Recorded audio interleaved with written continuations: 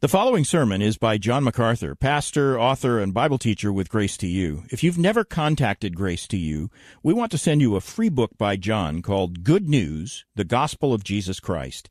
It expounds on the central message of Christianity, that Jesus Christ lived and died to save sinners.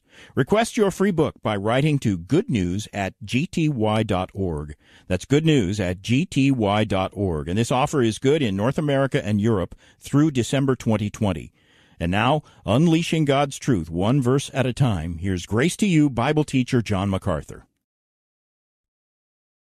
We are tonight going to look again at Colossians chapter 1 and a very vital portion of Scripture. One that speaks to me of the most important personality in the universe. That is the God of heaven revealed as the Son. This is the very heartbeat of Christianity. This is the very essence of all that we believe, the very foundation of our faith. This is the battleground over which we fight with the cults and the isms and everything that wants to take out of Christianity its very lifeblood. And that is the issue of the deity of the Lord Jesus Christ. And that is Paul's theme in Colossians 1:15 through 19. Now, this is a very vital passage to the argument of the book, and a much more vital passage to the argument for the whole of Christianity. Somebody once called, and it's been repeated multiple of times, called the Bible the Jesus book. And in a sense, that is true. If you understand the Bible, you understand that it is the book about Christ, the book about the Lord Jesus. In the Old Testament, there is the preparation for Jesus' coming. In the Gospels, there is the presentation of Christ. He is come. In the Acts, there is the proclamation. The message of salvation in Christ is announced. In the epistles, we study the personification. That is, for to me to live is Christ, or how Christ, who has died and risen from the grave, returns to live in His people. And in Revelation, there is the predomination, or the Christ on the throne, the reign of the King, the Lamb on the throne. So in every sense, the Bible is Christ's story. It is the book that tells us all about Him. In Acts chapter 8, that is indicated to us in verse 35 when Philip, talking to the Ethiopian eunuch on the road to Gaza, the Holy Spirit says, Philip opened his mouth and began at the same Scripture and preached unto him Jesus. And of course, he was beginning in the Old Testament with the prophet of Isaiah. You can begin at any point in the Scripture and teach Jesus. In Luke, a familiar passage, chapter 24 and verse 27, Christ, after His resurrection, meeting the disciples on the road to Emmaus, and beginning at Moses, or the Pentateuch, and all the prophets, or the prophetic books, He expounded unto them in all the Scriptures, or the hagiographer, the holy writings, the things concerning Himself. The Old Testament was to the Jew, and still is, divided into three parts. Moses, the Pentateuch, the prophets, all the prophetic books, and the hagiographer, or the scriptures, or the sacred writings which make up the books of poetry and history. And in all of those things, Jesus gave them the things concerning Himself. So the Bible is the book about Christ. It is the book about the revelation of God and the coming of Christ into the world. It is about God becoming a man. In every aspect of the Bible, facets of this are made clear. But of all of the statements in the Bible and the Word of God about God becoming man, none is more significant than the one in Colossians chapter 1, verse 15. For here we have the identification of the Son as God very, very clearly. Let me read it to you.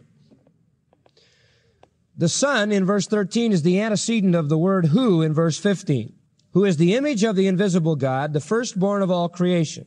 For by Him were all things created that are in heaven and that are in earth, visible and invisible, whether they be thrones or dominions or principalities or powers. All things were created by Him and for Him. And He is before all things, and by Him all things hold together. And he is the head of the body, the church, who is the beginning, the firstborn from the dead, that in all things he might have the preeminence. For it pleased the Father that in him should all fullness dwell. Now that is a tremendous statement, a vital statement to the understanding of the Christian faith and the removal of any confusion over who our Lord Jesus Christ really is. Now let me just put it in its setting, if I may, in terms of the book of Colossians. Paul understands that there is a certain false system of doctrine being propagated in Colossae, and he understands that because Epaphras has visited him. Epaphras, undoubtedly one of the pastors of the Colossian church and perhaps its founder, has come to visit the Apostle Paul. And the Apostle Paul hears from Epaphras that there are some terrible things going on in terms of propagation of heresy in Colossae. One such heresy relates to the deity of Jesus Christ. The heretics are saying that Christ is not God, that he is not sufficient for salvation, that in addition to Christ, there must be the worship of other spirits, perhaps other angels, if you will. There must be special visions. There must be certain knowledge that is sort of super knowledge beyond that which is attainable in Christ. In fact, the heretics had said that Jesus Christ is only one in a long line of emanating spirits descending from God, and Jesus was one of those good emanations. He is not God. He is not even an adequate Savior. Knowledge beyond him is the only way to salvation. So the attack of this particular heresy, which apparently later developed into what we know as Gnosticism, the attack was at the deity of Christ and his total sufficiency as Savior. So in the first 3 chapters of Colossians, Paul takes this issue on. For example, in 1:27 of Colossians, to whom God would make known what is the riches of the glory of this mystery among the Gentiles, which is Christ in you, the hope of glory, whom we preach, warning every man, teaching every man in all wisdom, that we may present every man perfect in Christ Jesus. And what Paul is saying there is that there does not need to be anything in addition to Christ to bring a man to perfection. And he is arguing against the theology of these heretics who are saying it's Christ plus knowledge, plus special visions, plus worshiping angels, etc. A man can be perfect in Christ Jesus. Chapter 2, verse 2 further develops Paul's argument that their hearts might be comforted, being knit together in love, and unto all riches of the full assurance of understanding, to the acknowledgement of the mystery of God and of the Father and of Christ, in whom are hidden not some, not many, but all the treasures of wisdom and knowledge. Again, the sufficiency of Christ. There is no knowledge added to Christ necessary for salvation. Look at verse 9. For in him, and the him modifies Christ in verse 8, dwells all, not some, not a lot, but all the fullness of the Godhead bodily. Verse 19. The head, that's Christ. The body, verse 17, is Christ. That is in the fulfillment sense of the Old Testament being a shadow of the fulfillment of Christ.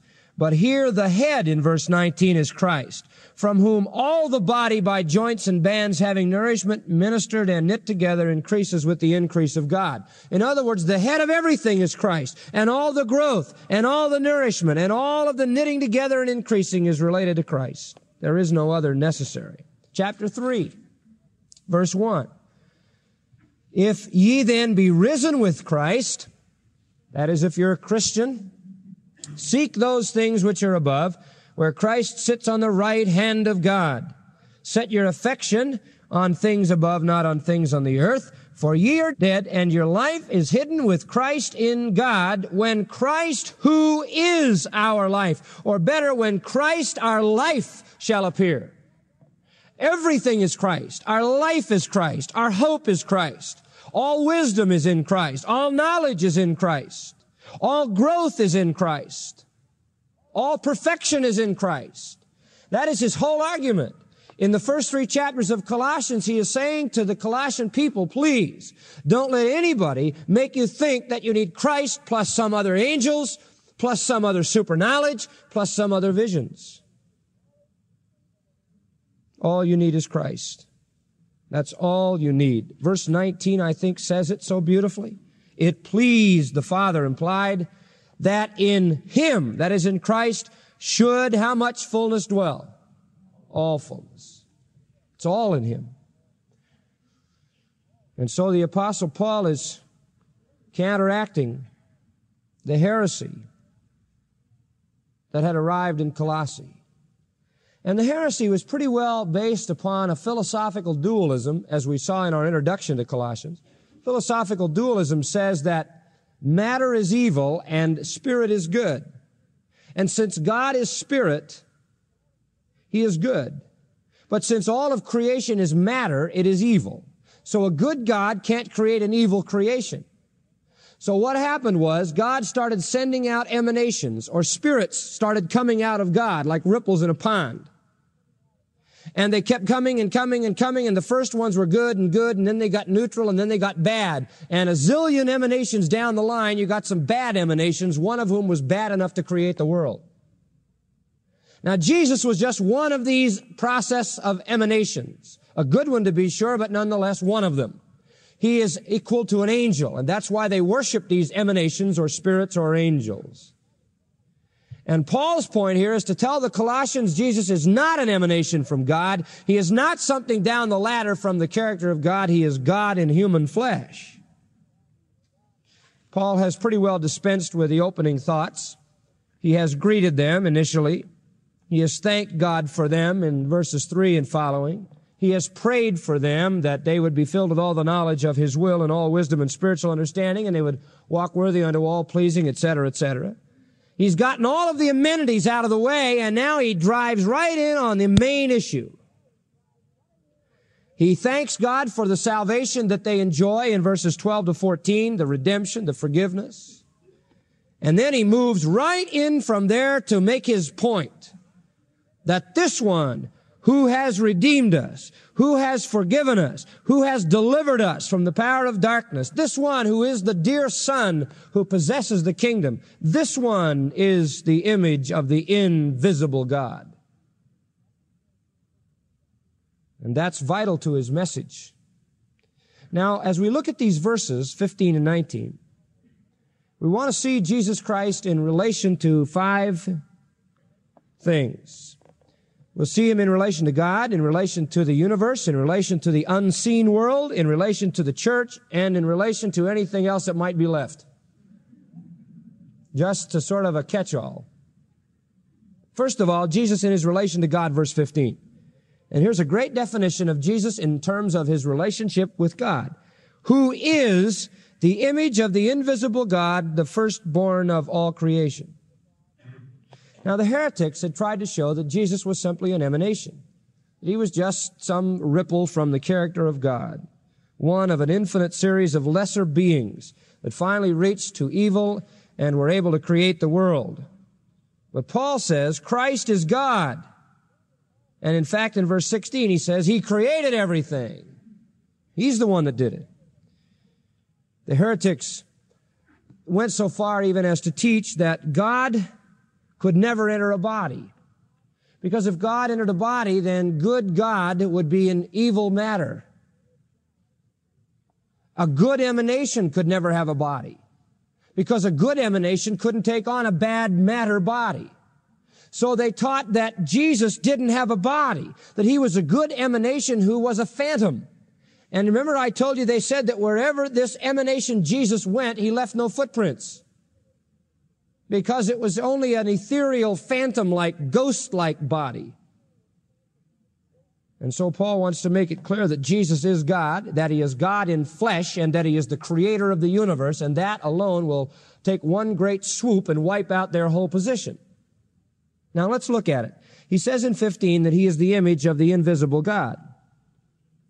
He is the image of the invisible God. To begin with, God is invisible. In 1 Timothy, it tells us that God is invisible. It tells us in the Old Testament that God is invisible. God cannot be seen. God is not visible to the human eye. God is a spirit, and a spirit, said Jesus, hath not what? Flesh and bones. God is invisible. But God became visible. God became a man. And Christ was God made visible. He is the image of the invisible God.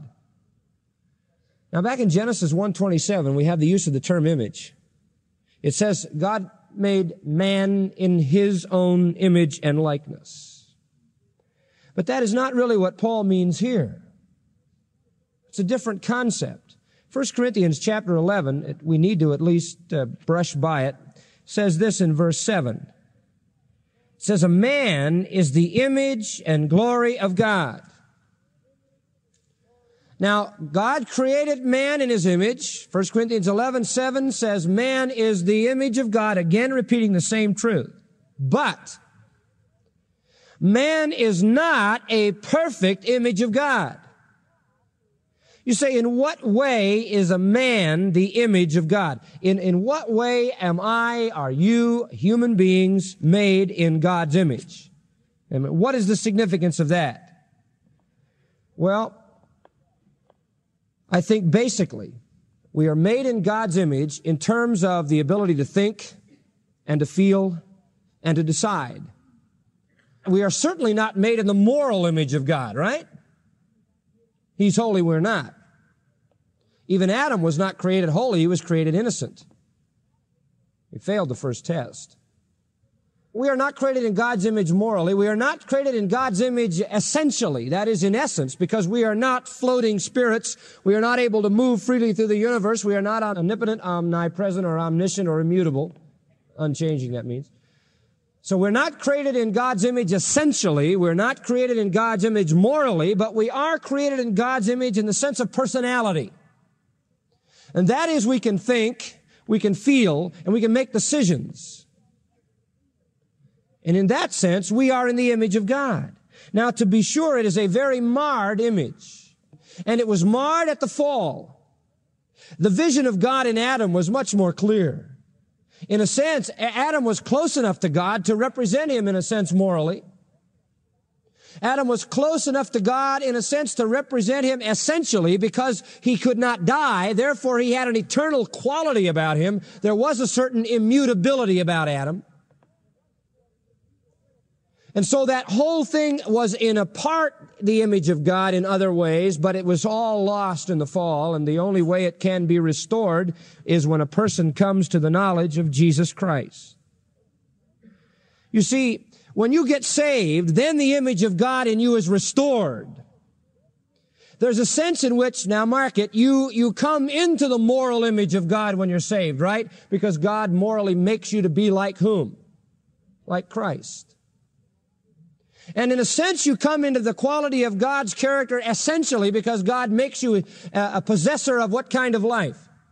Eternal life, and that is the quality of God's existence. So there is a sense in which the thing restores in you the image of God. And I think maybe Ephesians 4 will help us. And I can't be too definite on these things. I'm just giving you general things because I really can't get any more definite. I don't like to pin things down to a fine-tooth comb and say this is precisely where it is. But in Ephesians 4:24, it says this, and I think this helps me. And that you put on the new man, which after God is created. Did you get that? The restoring of a man into the image of God is when he puts on the new man. And then God, in a sense, is restored in him in righteousness and true, what? Holiness. And the image of God then comes when you put on the new man. You say, does that mean salvation? Well, in part, but it also means when you behave yourself like a new man. It becomes visible, it becomes manifest. In Colossians 3:10, we find this. And have put on the new man, or the new, that is renewed in knowledge, again, after the image of him that created him. Now, there is the same truth again. that the image of God is restored in a man when he becomes a believer and allows God to be manifest through him. When he puts on that new man. When he not only is that new man, but when he wears that new man. When he manifests that new life. Then God is made visible. So there is a sense in which man reflects the image of God. All men, I think, reflect the image of God in terms of being able to think and feel and make decisions. And I think all men, decisions that are based on fact and logic, not just what you would call animal instinct. But also, when you become a Christian, there is a sense in which the moral image and the essential image of God is restored to you. But all of that added together, beloved, is imperfect. The best that we can do is going to fall short. And so it is Christ, and here we come back to Colossians 1, who is the only really true, graphic, perfect, flawless, absolutely accurate image of the invisible God. And beloved, were it not for him being in the image of God, none of us would ever be able to approximate it. Look at Hebrews chapter 1, verse 3. And here again you have a statement about Christ, who refers to the word Son in verse 2. The Son, or his Son, who, being the brightness of his glory and the express image of his person. Now here we find, first of all, that the Son, that is Christ, is the brightness of his glory. Now what that means is the setting forth of God. He is that which comes from God to reveal the essence of God. Secondly, notice that in Hebrews 1:3, he is the express image of his person. The exact image, the perfect image. The substance is the same. And the word there, incidentally, image, is used in classical Greek for a stamp or an engraving tool that made an exact stamp, an exact reproduction. Jesus is the exact reproduction of God. Nothing missing, nothing altered, nothing changed. In John 1:18, it says, no man has seen God at any time. The only begotten Son who is in the bosom of the Father, he has declared him. And when we saw the Son, John says, we beheld his glory, and it was the glory of the only begotten of the Father. It was obvious that he was manifesting God. In Philippians chapter 2, verse 6, who being in the form of God, Christ, having all of the character and form of God, became a man, made himself of no reputation, took upon him the form of a servant, etc. The Hebrews always thought of the revelation of God's personality in terms of what God said. They couldn't see God, but invariably they could hear God, couldn't they? How many times in the Old Testament do you hear, and the word of the Lord came to so-and-so? And the word of the Lord said. They always thought of God being expressed in terms of speaking. God's manifestation was verbal.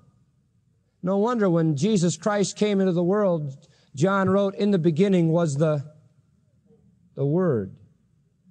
And the Word was with God, and the Word, what? Was God. Because the Jew always thought of God as revealed in His Word. God is revealed verbally. And no wonder it says in Hebrews chapter 1 that God at sundry times and in diverse manners spoke in time past unto the fathers by the prophets, has in these last days, what? Spoken unto us by His Son. The revelation of God was always His Word. And the Word is Christ. And Christ is the identical thought and expression of God. That's why Jesus said in John 14:9, he that hath seen me hath seen the Father. In Matthew 17, Jesus even let him have a little glimpse of the fact that He was God. This should end for all time any speculation or argument about it, where we find the Lord Jesus Christ revealing Himself. Matthew 17, a transfiguration. Verse 2, He was transfigured before them. His face did shine like the sun, and His raiment was as white as the light. And a voice out of a cloud, "This is my beloved Son, in whom I am well pleased," said God, "Hear him." He rolled back his flesh and said, "You see God now in his Shekinah glory." The Son then is the only perfect representation of God. Men are not. They are a marred image. Even when restored in Christ, they are less than adequate. Only in Christ is God seen in absolute perfection.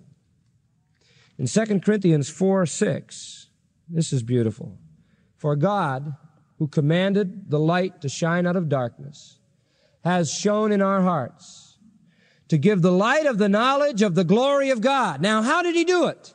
How did God give to man the light of the knowledge of the glory of God? Here it comes.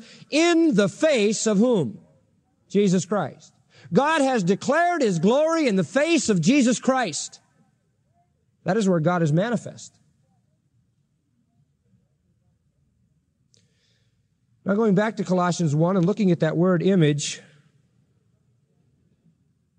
it means a precise copy, a replica. Christ is the perfect, unblemished replica of God. And you know, he's not just a sketch, he's all filled in.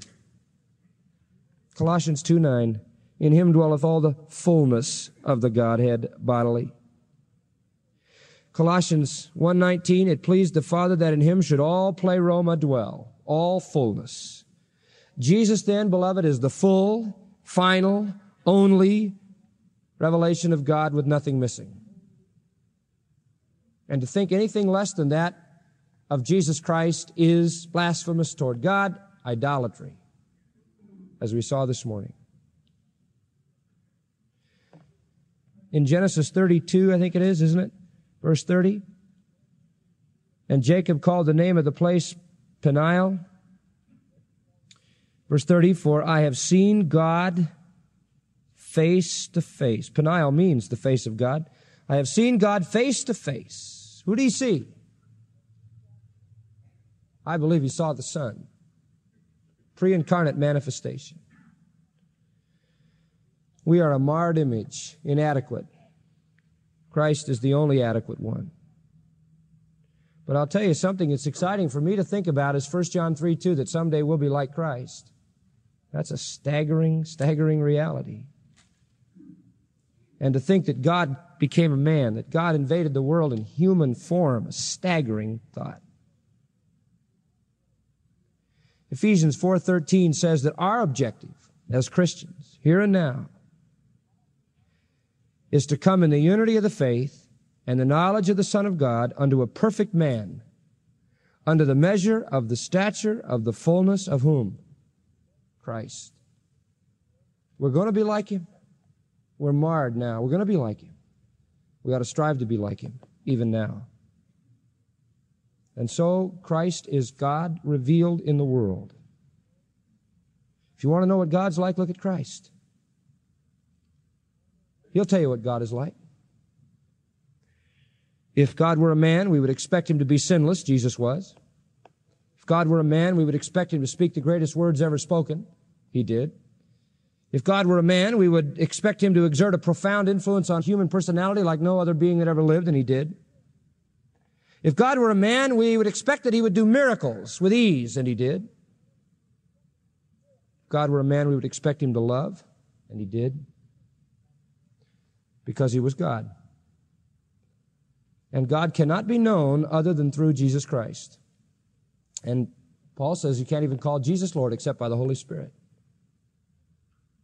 So it's a matter of divine revelation. Further, Colossians 1. We don't want to get bogged down in those terms. Who is the image of the invisible God? Secondly, verse 15. The firstborn of all creation. That particular phrase has caused people a lot of trouble because they don't understand what he's saying. The first begotten or the firstborn of all creation. This is a reference, beloved, to position, not time. It is a reference to position, not time. He is not the first created being in terms of time.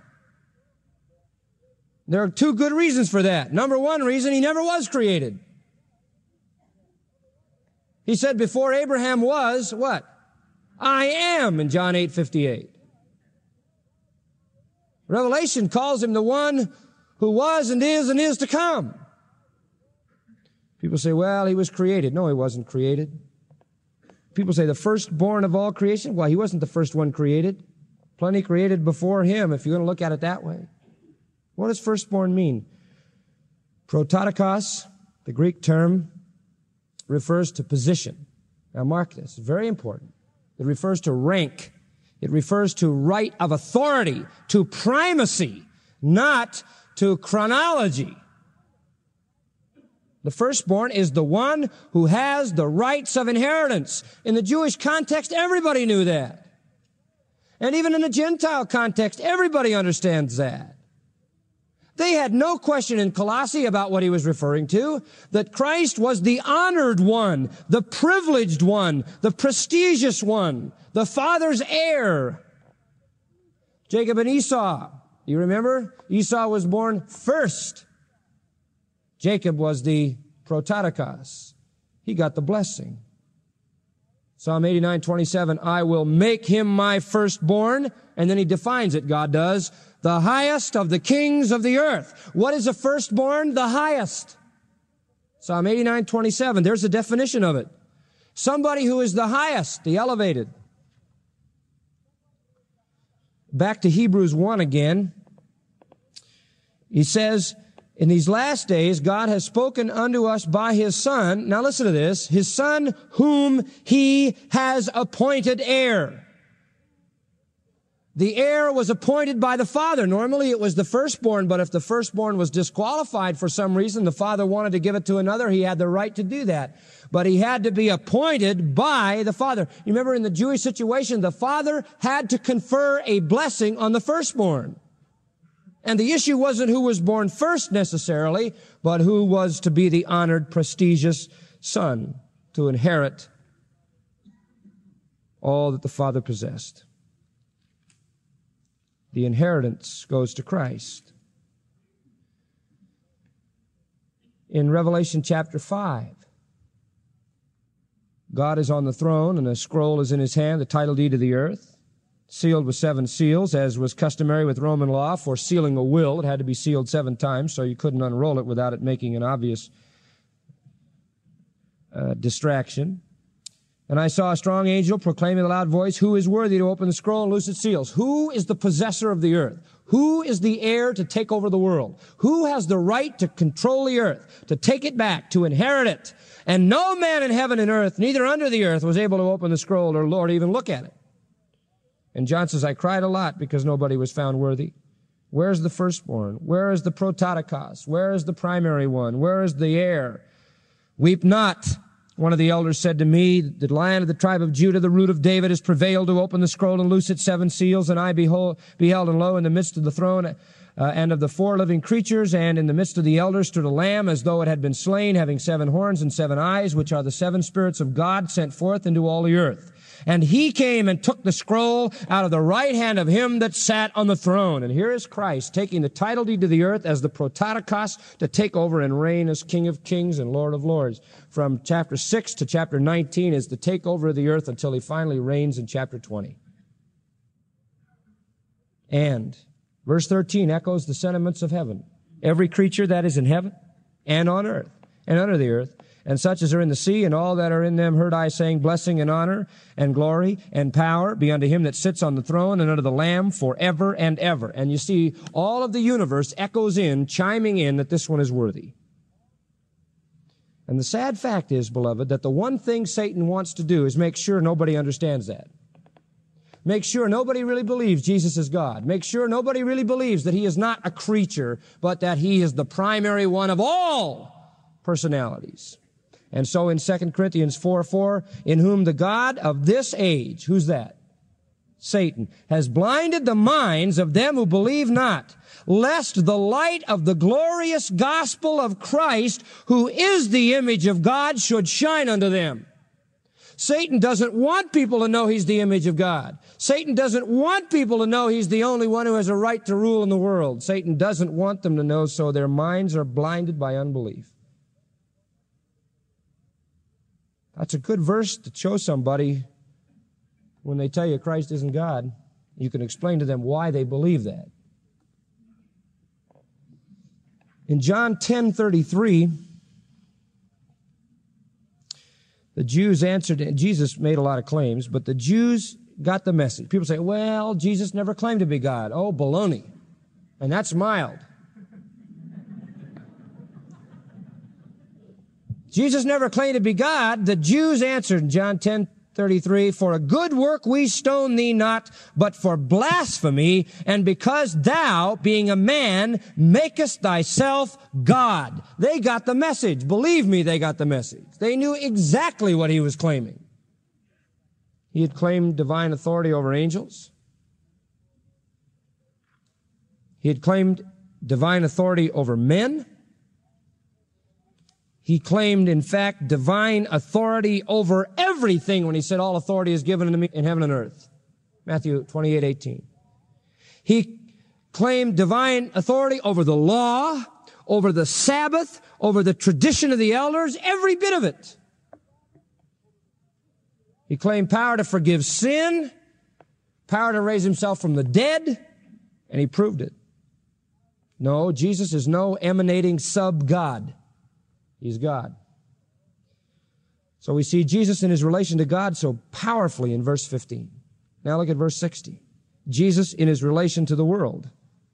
Jesus in his relation to the world. For by him were all things created, that are in heaven, that are in earth, visible and invisible, whether they be thrones, dominions, principalities, powers, all things were created by him and for him. Now, we've just learned that he has the primacy over all creation, and you know why? Because he created it all. John 1 says, and nothing was made unless it was made by him. Without him was not anything made that was made. Look at it again in verse 16. For by him were all things created. Who created everything? Christ. Not some sub-God, some demiurge, some minor emanation, not some evil being, Christ. He is Creator God, and he created for himself, and he created for his glory as well as by himself. Hebrews again, 1:2. By whom also he made the worlds. By is dia. In the Greek, it means through. Through Christ, the worlds were made. And I'll tell you, when you think about it, it's absolutely incredible. Al Oliver, who was with us in our little dedication an hour or so ago, has a little baby. Not very little, big baby. Cute little guy named Matthew. And he was sitting there holding Matthew in his hands. And he's saying, the other day I was looking at this little guy and I was thinking, could you believe that the God of the universe became one of these and put himself at the mercy of men? Incredible. Yeah, I said, that's really a heavy thought. Can you believe that that little thing was the creator of the universe? Look at yours. Could you believe that? You know. Incredible. God became a man. God took on a body. God the creator. You stop to think it's, and I'm no scientist. I mean, by any stretch of the imagination am I no scientist. I remember all I did was burn up the Bunsen burners when I was in science. Crack the beakers. I am no scientist, but I'll tell you one thing, I know enough and I read enough to know that this world is a pretty complex thing, and whoever put it together is something. You stop to think that you could have a hole in the sun. Let me show you how big the sun is. You could have a hole in the sun, and you could put in it 1,200,000 Earths and still have room for 4,300,000 moons to lie around it. That's big. The nearest star is 200 billion miles away. The North Star is 400 billion miles away. One particular star, the name of which always amazes me, Betelgeuse it's called. That star is 880 quadrillion miles. Don't ask me how far that is. 880 quadrillion miles, and science says it is so big that its diameter is bigger than the Earth's orbit. That's a lot of material. Jesus Christ made it all. Then people say, I don't believe that miracle about turning water into wine. Oh, come on.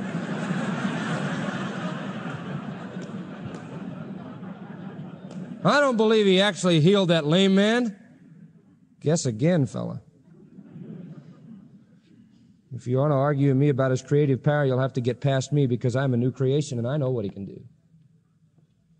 That's why I reject evolution. Evolution to me is absolutely inane.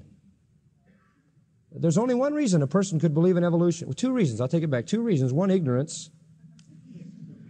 I mean, you just didn't know, right? You never heard the truth. Two, just plain willful unbelief. Like I read an article by a scientist once who said, I reject the idea of a transcendent God, so what other option do I have? There you are. He made it all. That's the only thing you could possibly believe. Thought about it. So Paul is laying down a super foundation for who he is. Just another thought in verse 17 that I think is really something. And he is before all things, and by him all things consist. He is before all things. You know what I love? That statement in John 8:58, before Abraham was, I am. I wish I'd have been there. I would have loved to see the reaction to that. That's just a shattering thing. He is before all things. Before there was anything, there was him. That's necessary if you're going to make everything. He said, Revelation 1:17, I am the Alpha and the Omega, the beginning and the end, the first and the last. I am he that liveth and am alive forevermore. Revelation chapter 2, these things saith the first and the last, who was dead and is alive. Great statements. The first, the beginning, the source. Revelation 22:13, I am Alpha and Omega, the beginning and the end, the first and the last. Verse 16, I love this. I am the root and the offspring of David. Think about it. How could you be the root and the offspring of the same person? How could you be David's father and David's son?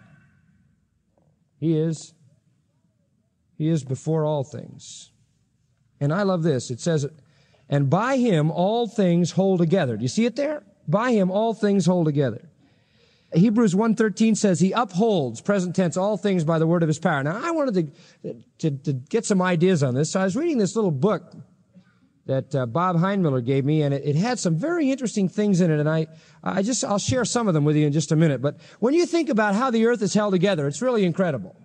I mean, it is incredible. If the earth's rotation slowed down, we would alternately freeze and burn. So it has to rotate at the same speed constantly. If the temperature of the sun changed from, and I think it's 12,000 degrees Fahrenheit, the same thing would happen. Our earth is tilted at, I think, a 23-degree angle. It enables us to have 4 seasons. If it wasn't like that, vapors from the ocean would move down over the north and the south, piling up the continents with ice. If the moon didn't remain at the exact distance that it is, the ocean tides would drown us. I mean, who holds that whole thing together?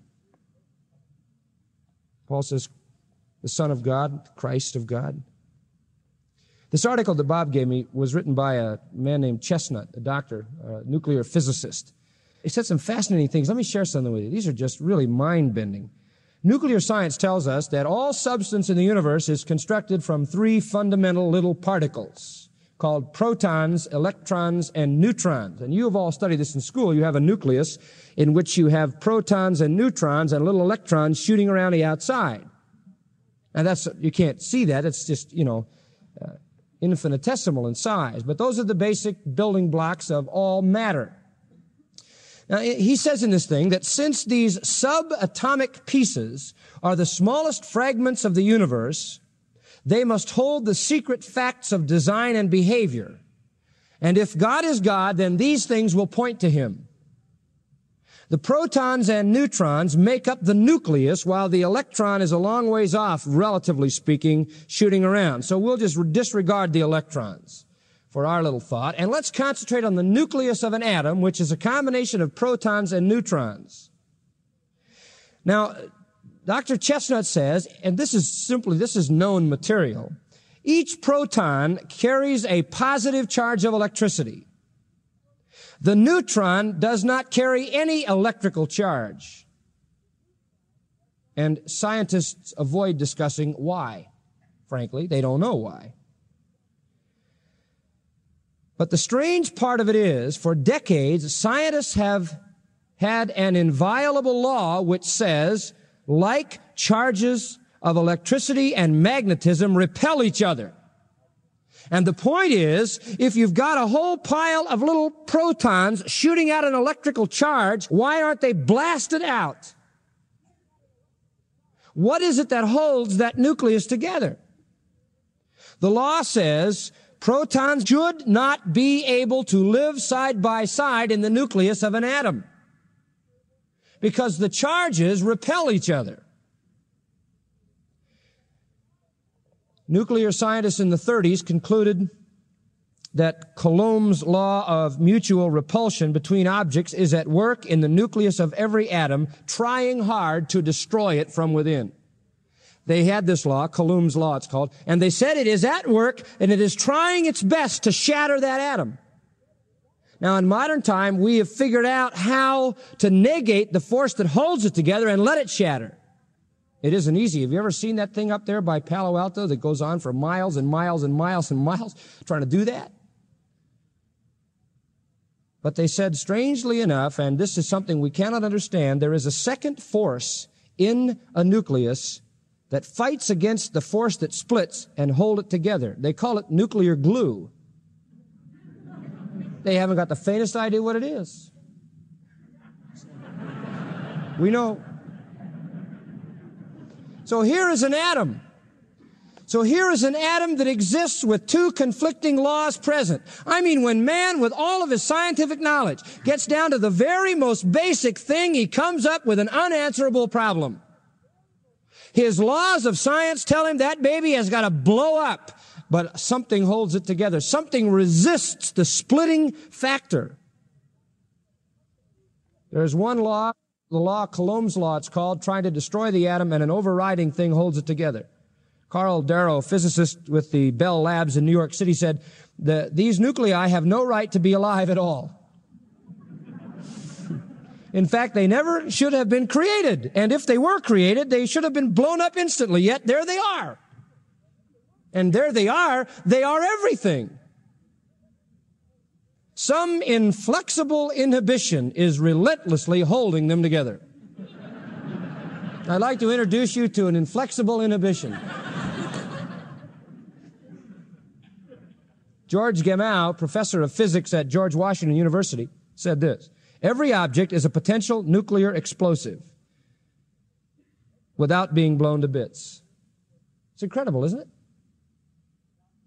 Who holds it together? We know who. Science can call it nuclear glue.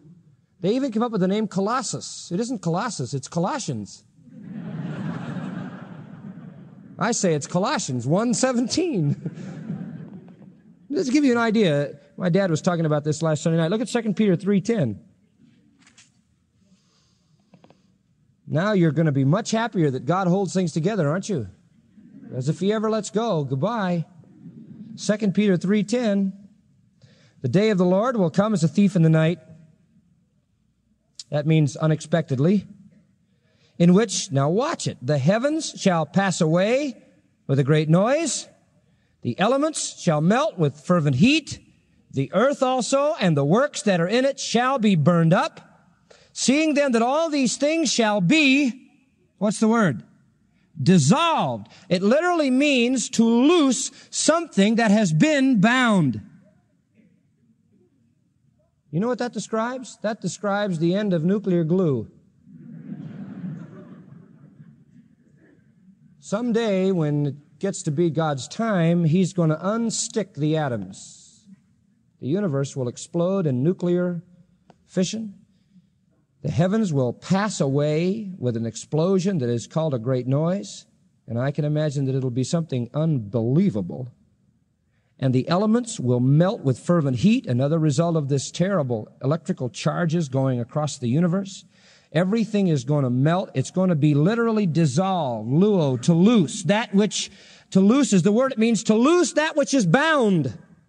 The nuclear glue is gone and everything dissolves and melts. The loosing of the binding force destroys the nuclei of all the atoms. The law of repulsion takes over. Coulomb's law will destroy the universe.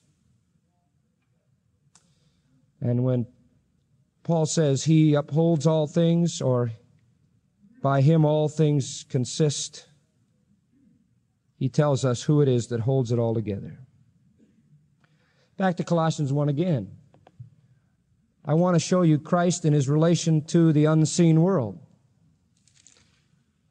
And we'll hurry, be done in a minute. Christ in his relation to the unseen world is in verse 16 again. For by him were all things created that are in heaven, in earth, visible and what? Invisible. And here comes the names of different kinds of angels, different ranks, thrones, dominions, principalities, powers. All were created by him. And there you have the classes of angels. We don't know the difference in the ranks. We don't know what their organization is. We do know they have different ranks. Some are called principalities, some powers, some authorities, some dominions, and some powers or thrones. So whatever ranks of angels there are, he created all of them. He made them. He isn't one of the emanations. He made all the emanations, Paul is saying. Hebrews 1:7 is helpful. And of the angels, he says, who makes his angels winds and his ministers a flame of fire? And there you have the idea of angels being made. Under the sun, he says, thy throne, O God, is forever and ever a scepter of righteousness and a scepter of thy kingdom. And incidentally, here you have in Hebrews 1, we'll take time to go into it, 7 Old Testament quotes to demonstrate Christ is superior to angels. Angels are created. Christ is superior. He's the Son. In fact, it tells us in Philippians 2, isn't it, that every knee shall bow in heaven and earth and under the earth, whether they be angels, whatever they are, they're going to bow. In Ephesians chapter 1, verse 21, he says, Christ is far above all principality and power and might and dominion and every name that is named, not only in this age, but in that which is to come. All things have been put under his feet. That's a symbol of reigning. A king sat on an elevated throne and everybody was under his feet. All the angels, all the principalities, all the powers, all the dominions, all the ones who are reigning in the angelic realm and operating in that realm are subject to Jesus Christ. He's not one of them. In 1 Peter 3, it says in verse 22, he is Jesus Christ who has gone into heaven, is on the right hand of God, angels and authorities and powers being made subject to him. So he is not an angel, he is over the angels. We see Jesus then in relation to God, in relation to the world, in relation to the unseen world. Fourth, verse 18, we see Jesus in relation to the church. And we've been over this a lot, and I'm not going to spend time on it. I just want to point it out. Verse 18, he is the head of the church, the body, who is the beginning, the prototokos again, or the primary one from the dead, that in all things he might have the preeminence. Now, 4 great truths are presented here about Christ. Number 1, he's the head of the body, the church. The church is called the body of Christ. There are many metaphors used for the church. We are called a family, a kingdom, a vineyard, a flock, a building, a bride. But I think most singularly, and the one with no Old Testament equivalent for Israel, is the church is a body. It's an organic thing. Christ is like the head, and we are the limbs and the organs and those parts that function in response to the domination of the brain. This is Paul's, I think, most dominant metaphor for the church. And as we get into 1 Corinthians 12 in our morning studies in a couple of weeks, we are going to get into this in great depth and intensity, so I'm not going to spend a lot of time dealing with it tonight. Suffice it to say that the church is an organism. We are inseparably tied together by the living Christ. As He lives within all of us the same life, we are joined inseparably to Him and inseparably to one another. And all of us minister as a body. We have to minister in conjunction with each other. All of us have a responsibility to fulfill toward one another. 1 Corinthians 12 just lays this out in beautiful detail. The body is to be characterized by unity. That is, we're all one body going one place. We're not a spastic body. We're unified and we're obedient to the controlling of the mind. In the body there is, secondly, diversity. Even though there is a one-mindedness and a unity of response to the head who is Christ, there at the same time is the diversity of different gifts and different ministries and different operations.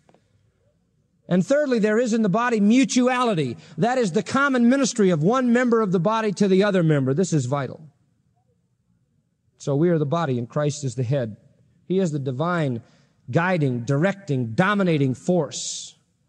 We are not dependent on angels, Paul says to the Colossians. We are not dependent on supervisions. We are not dependent on some knowledge other than Christ. Christ is the head and He will rule the church. You know, it's at the base of your skull that is located the pituitary gland that, among other things, controls the growth hormone.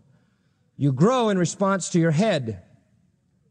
The cerebellum in the brain is called the harmonizer of muscular action. You move and function and are guided by the brain. And likewise, Christ causes growth and causes guidance to occur in the body. He is the head. He rules the church. We are in response to Him. He dominates. He's not just one of many. He's not just one angel that we choose to worship and we have to add supplements. He is the head of the church, the body. Then he says, secondly, He is the beginning of the church. The beginning. Arche, beginning in this sense, the sense of source and rank. In the sense of primacy, He is the arche. It can be translated chief, or it can be translated pioneer. The out front, the up top, the number one, and also it means source. He is both the source of the church, that is its originating power, and the chief or primary one in the church. And then Paul says, He is the firstborn, prototokos again, from the dead. And I told you what that means, people. Of all the people who've ever been raised from the dead, He is the chief. He is the one who is primary. He is the leading one, the ranking one, the greatest of all. And fourthly, that in all things He might have the preeminence. And the thing that gave Him the preeminence, beloved, was the fact that He was raised from the dead. Because He died on the cross and was raised from the dead, the Father highly exalts Him. He has the preeminence. It stands to reason, I believe, that one who is first in rank in the universe, one who is the point of reference for history, one who is the agent, the goal, the forerunner, the sustainer, the governor in the sphere of creation, one who is the head of the church, the one who is the beginning, the source and chief one, the one who is the ranking one of all those resurrected, the one who is the first fruits, if you will, of them that slept. That one has the right to the title preeminent, wouldn't you say? So in relation to God, the universe, the unseen world, the church, we see Christ. Lastly, Christ in relation to everything else. Verse 19, this just picks it all up. For it pleased the Father that in Him should all fullness dwell. Just in case anything got left out, there is nothing in anybody else of God. It's all in Him. Just in case somebody didn't get covered. The power, now mark this, the powers of deity, listen to this. The powers of deity, the attributes of sovereignty, were not distributed among a multitude of beings. They are possessed by one, manifest in this world, Christ. You don't need other angels to help you get saved. That's what they were teaching. You don't need other spirits. You don't need other beings. In Him all fullness dwells. He had no supplement. Chapter 2, verse 3, in Him are hidden all the treasures of wisdom and knowledge. He has no rivals. Chapter 2, verse 9, in Him dwells all the fullness of the Godhead bodily, and you are complete in Him. There is no other necessary. And what's incredible is when you become a Christian, I love it. John 1:16 says, of His fullness have we all received, and grace upon grace. When you become a Christian, all that He is becomes what? Yours. Great truth. John Owen well said, the revelation made of Christ in the blessed gospel is far more excellent, more glorious, more filled with rays of divine wisdom and goodness than the whole creation, and the just comprehension of it, if attainable, can contain or apprehend. Without the knowledge hereof, the mind of man, however priding itself in other inventions and discoveries, is wrapped up in darkness and confusion. This, therefore, deserves the severest of our thoughts, the best of our meditations, our utmost diligence in them. For if our future blessedness shall consist in living where He is and beholding of His glory, what better preparation can there be for it than in a constant previous contemplation of that glory, in the revelation that is made in the gospel unto this very end, that by a view of it we may be gradually transformed into the same glory. End quote. My response is in the words of Peter. Sanctify in your hearts Christ as Lord, and grow in the grace and knowledge of the Lord Jesus Christ. Our Father, we are grateful for what You've taught us again tonight as we've seen Christ. Thank You for the marvelous miracle of You entering the human stream. I thank You for these precious people, for their love for You, for their faithfulness to come and to hear and to teach and to go out and to live these truths. Thank You for what they mean to me, for how they encourage me, and how they rub against me a stone upon stone to sharpen me, how they force me to be diligent in order that I might feed their souls. And I thank You for You, that I could come to You and be fed, that I in turn might feed them. And my greatest prayer tonight was to exalt the Son, and I just ask, Father, that that has been done. And that we would go from this place seeing Jesus Christ in all the majesty of His person. While you're still praying and meditating and contemplating our blessed Christ, it might be well if we allowed some response in your heart. I'm confident there are some in our midst tonight who do not know Jesus Christ as Savior. You have heard about Him. You've certainly heard about Him tonight. And He came into this world as God. He died on a cross for your sin and mine. He died that you might live, paid the penalty for your sin. And He offers you a free gift. It is a gift of God, not of works, or we would boast.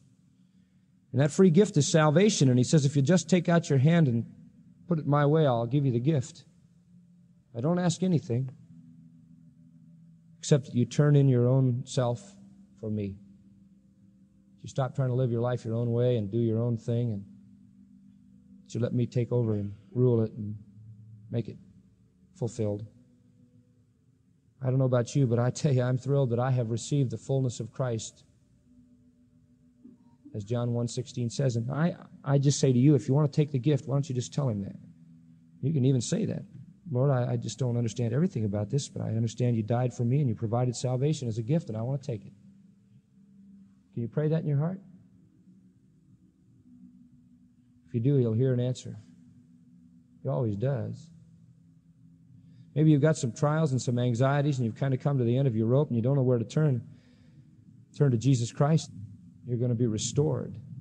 You can't really lose. It's a personal thing between you and God. Father, thank You for our fellowship tonight. It's been so good. We've just had a great time with the family tonight.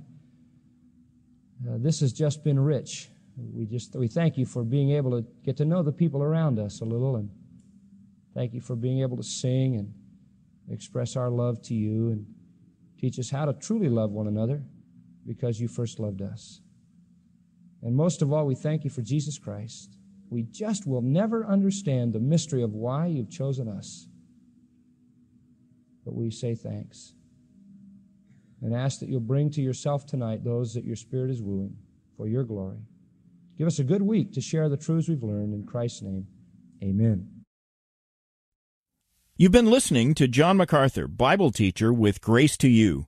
For free access to all of John's lessons and a listing of study Bibles and books available for sale, visit Grace to You's website at gty.org.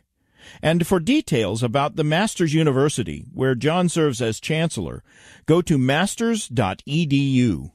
John MacArthur and Grace to You reserve all copyright protection under applicable law. Our copyright policy is available at gty.org, and it includes instructions for and limitations on duplicating this digital file.